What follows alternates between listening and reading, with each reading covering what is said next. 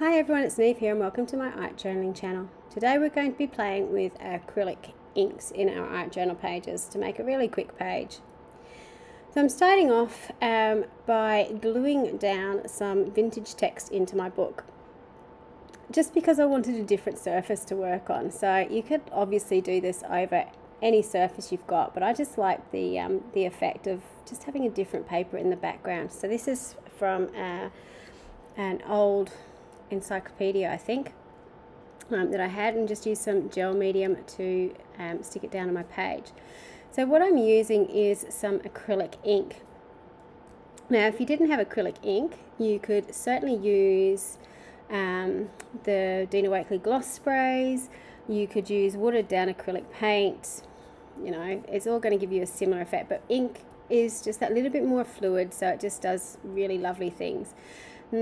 It's a bit hard to see what I'm doing off screen, but I painted some water on the page first. The reason I did that was I wanted it to flow a little bit more easily and to make drips down my page. Then I just added the ink onto the page and just let it do what it needed to do. And then I'm going in and drying it. Now the great thing about acrylic ink is that it is waterproof or permanent when it's dry, just like acrylic paint. So now I'm going in with an additional colour. This is like an ochre colour, and again I am just dripping it down the page and using my paintbrush to help control it just a little bit. So you can be a little bit cheeky with this and just force some of the drips coming down the page. But I really liked this colour combination of the ochre and the Prussian blue. It's sort of just it gave it sort of a really vintagey feel to me. So once I'd done my background, I decided I wanted to put a face on it because I've been having a bit of a face go at the moment. I just like having that on my page. So I'm just going in, I stamped this Dina Wakley image onto some greaseproof paper, collage tissue, and I'm just using some gel medium again to glue it down the page. The great thing about gel medium is it makes everything go translucent, and you can see me sort of smoothing in. Because my ochre ink wasn't 100% dry underneath, it has reacted a little bit. It is best to actually let everything dry, but the good thing about it is it kind of works in your favor in the fact that it kind of tints the tissue a little bit and helps it sort of all blend together. So I decided I wanted to incorporate that tissue onto the page a little bit more, so I've now just dripped some more ink over the top of it again. So that kind of hides any of those edges of the paper and just makes it look like it's sort of peeping out through this sort of sea of ink, which I really liked. Once I've finished, I'm then getting my Stabilo Oil pencil and I'm just drawing in the features again. So obviously by doing on stamped paper and then sort of gluing it down and having a very dark background, it kind of all blends into the background. So by putting the black ink or pencil over the top, it just pulls everything back out again.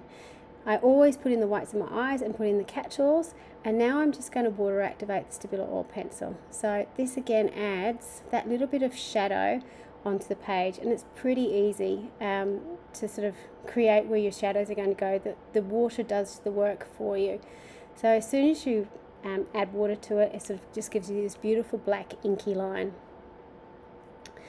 So at this stage I was actually really liking how this looked. I loved how it was kind of peeking out of the shadows, which made me think, you know, well, let's have that as a quote. So quite often if I'm doing a page like this that I'm not really thinking about, if something pops into my mind like, oh, she's looking like she's in the shadows, I'll go to my Pinterest app and type in shadow quotes and see what comes up. And this came out, she emerged from the shadows, and I just thought that was perfect because she did. She sort of just appeared and came out. So I did what I don't usually do. I actually used a pencil just to sort of work out where I wanted to write this, because I've been trying really hard to work on my cursive writing. I'm a little bit more not worried about it, but I'm trying really hard to make it look nice, and I'm a bit nervous about doing it on page, so that's why I use the pencil. But I'm doing what I usually do, is once I've written it out, I then go back and I thicken up the downstrokes just to give that little bit of balance to the letters and to make it sort of pop out from the background a little bit. So once I'd dried it, I'm then just making sure I'm happy with my shadowing, so adding a little bit more water in, sponging off anything that's not quite dry, and then going in with a white pen and just doing a little bit of a, well, I say shadow, but it's probably a highlight, to pop it out from the quote from the background. So it just helps. It's a bit hard being this far away with my head in the way, but when you see the close-up, you'll sort of see just that little bit of white around those letters helps pop them out from the background, makes them look like they're floating on top of the ink.